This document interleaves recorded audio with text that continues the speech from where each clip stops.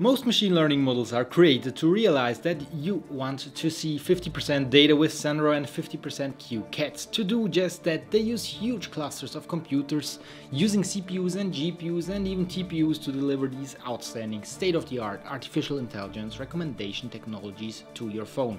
As we all know, this and much more computational hardware is used when training, for example, GPT-3, which costs alone in electricity $100,000s to train. But most of the time, running interference, that means predicting on these models, is computationally expensive too. Making these types of energy costly operations happen mostly in data centers far away from your phone. This means additionally to costing a lot of energy, it also takes a lot of time for your request to the machine learning model to be returned to you, also called latency.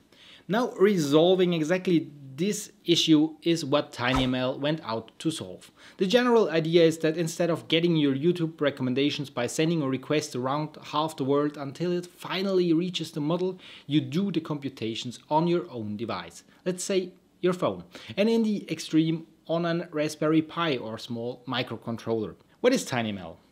Tinyml is a domain in machine learning that explores the types of models you can run on tiny, low-powered devices like microcontrollers. It is all about low latency, low power and low bandwidth, model interference on teeny tiny devices. I feel all of you have trained and predicted with some models by now and know how long that can sometimes take. Now imagine doing it with less.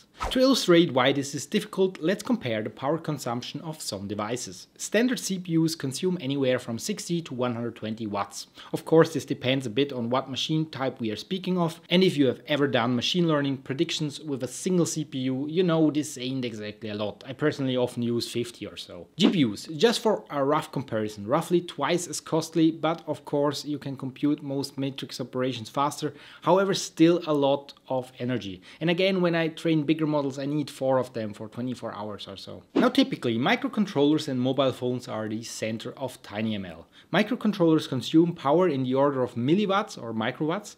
This is more than 1000 times less, which enables them to run on batteries. Think environmental sensors, Internet 4.0, and all these use cases that just can't send their data to the cloud all the time to do the machine learning for them. Maybe because there is no reliable internet connection, electricity, or if you think about your smartphone, it's annoying if machine learning drains all your energy or you have to send each request to the cloud, which would make you wait every time you use it, and user experience becomes a nightmare. Examples of Tinyml have been around for years, and it's not just your average strange dude living on a mountain off the grid with a fetish for machine learning. Catchy phrases such as "OK Google," "Hey Siri," and "Alexa" all summon the powerful Tinyml.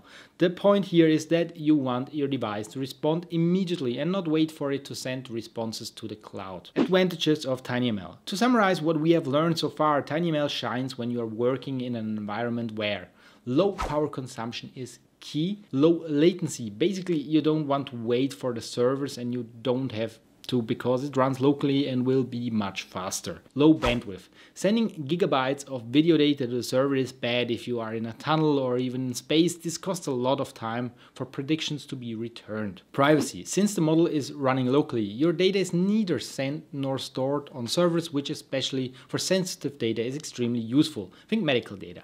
Cheaper.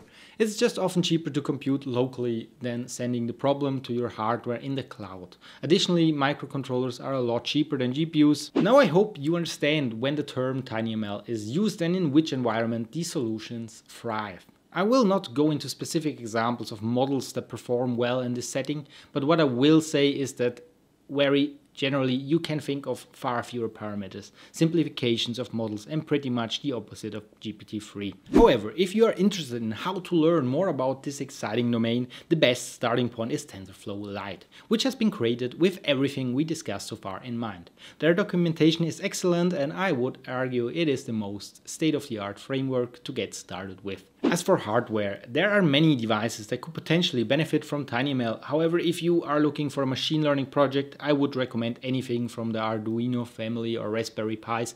You can buy them for as little as $20. For literature, there is this book from Pete Warden, who is technical lead for mobile and embedded TensorFlow, and Ntzitonyaque Danielle, which leads developer advocacy for TensorFlow Lite at Google. So basically, if they don't know it, it's probably an open research question. Pete Warden also has an interesting blog at petewarden.com about everything related to deep learning, so check it out. I am sure you have now the right tools to dig into this field, or at least know when Googling it may be advantageous. This was with me for the week, and remember to hit that like button such that this video is promoted to a brand new audience. Cheers!